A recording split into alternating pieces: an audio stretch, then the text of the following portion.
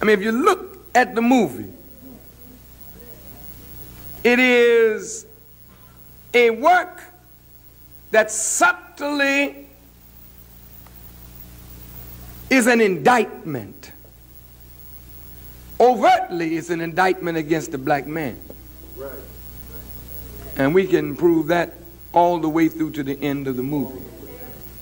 Wasn't a black man in the movie that came off well.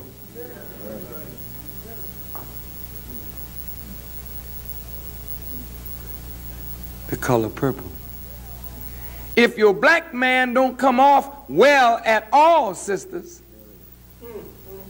then where are you going? Now, you may be dumb enough to think you can do without a man. I don't know whoever sold that idea. Naturally, sometimes it's better to be alone than with somebody who is no good at all. But that doesn't satisfy the void that not having a man actually brings, because God intended you for the man and the man for you. The Quran says of the man that men are the maintainers of women. You know, maintenance is a heck of a thing. You got a building here, and it may look nice when you get it, but if you don't maintain it, it'll fall apart on you. The finest building in the world needs maintenance. If men are the maintainers of women, that doesn't just mean that you provide for them, you work hard and help them in certain ways. Men have the responsibility of upkeeping the spirit of a woman. Absolutely.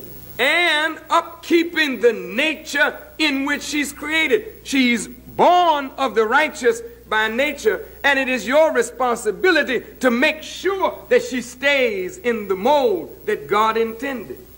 That's your duty. But if you as a man are crushed and X'd out, who will maintain your woman? And since the nature of the Caucasian man is not to really maintain your woman, but to degrade your woman, then when the black man is destroyed, the black woman is a degraded woman. The Color Purple, you were a degraded woman in the movie. A degraded woman, a woman without a sense of value, of her own worth as a human being. And she meets another woman who only recognizes that she can sing and she's fine, and she gives herself away to any man that would have her. And the mockery of this beautiful, so-called beautiful woman over this so-called ugly woman, because this beautiful woman took her man. And the man was so hateful, he brought this beautiful woman right in the home of his wife and flaunted the fact that his wife was nothing to him but a useful tool. And the beautiful woman mocked the ugly woman until she found out that the ugly woman was beautiful indeed, and then they had a relationship. So the bestiality of the black man leads to homosexuality.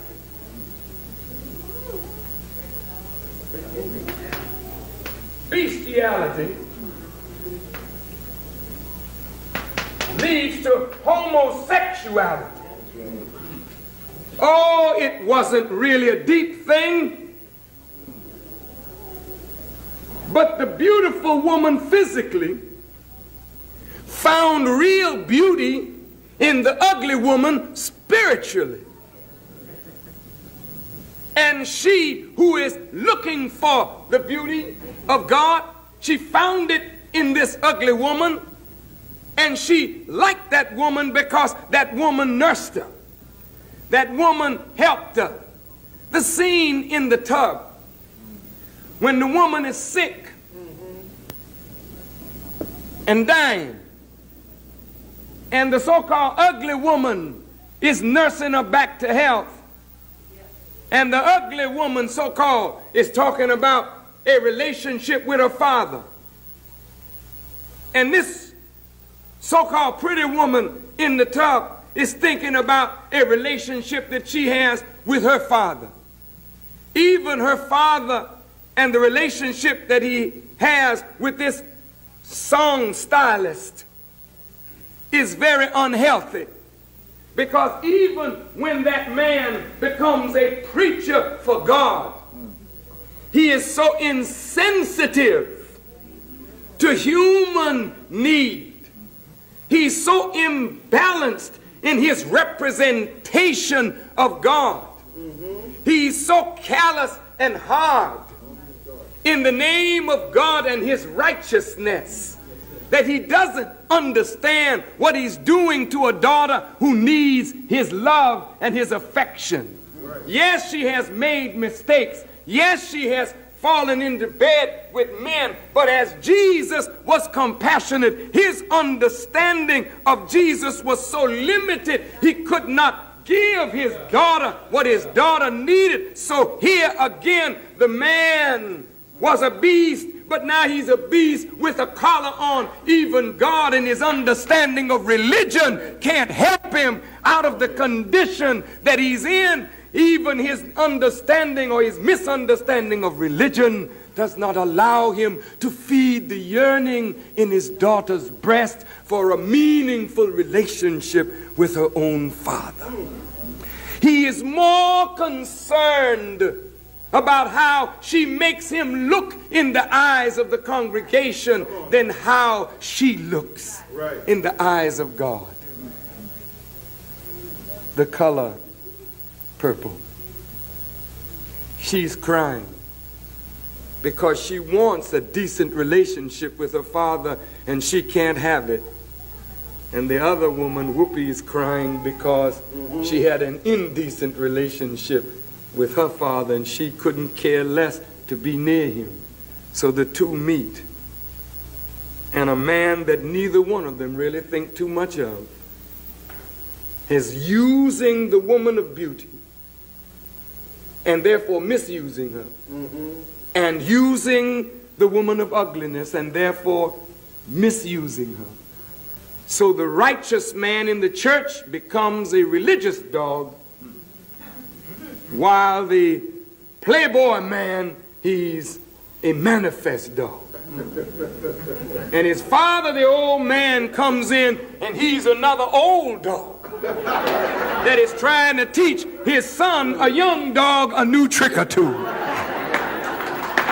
The color purple. The color purple.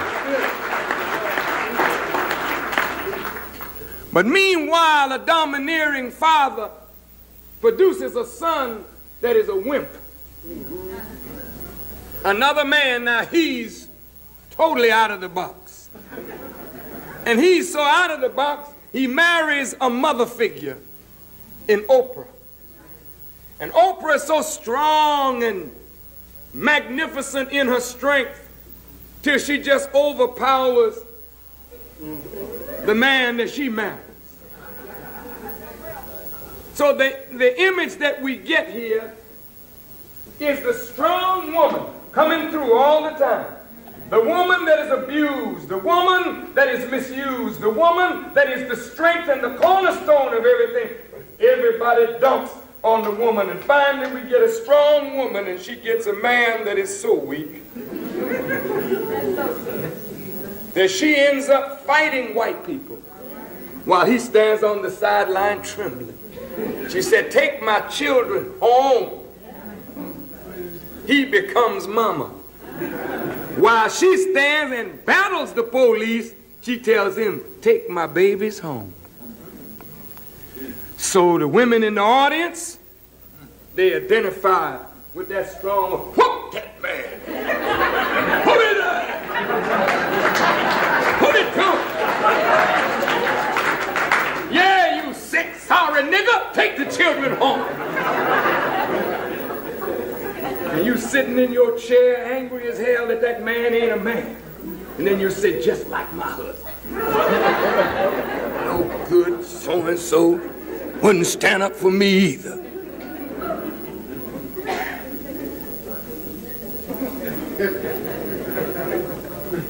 Poor black man sitting there, and he going further and further down his chair, man. I said, Lord, when am I going to be rescued in this picture? When they finally let Oprah out of jail, she's ugly, beat up, broke. Then she end up driving for the white woman.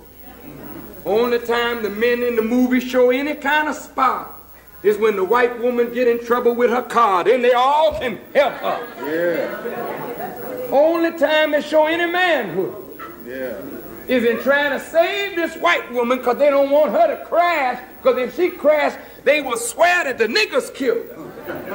They was ready for their own. The color purple.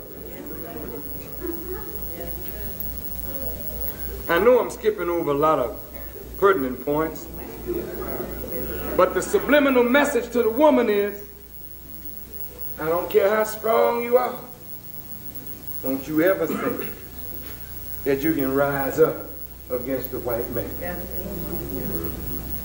Because I broke Winfrey, whatever her name was in the movie. I broke her, and I'll break you too. That's the subtle message. Your man ain't nothing, he ain't gonna defend you. And if you rise up against me, I'll break you too. So if you don't rise, I won't fall. Color purple.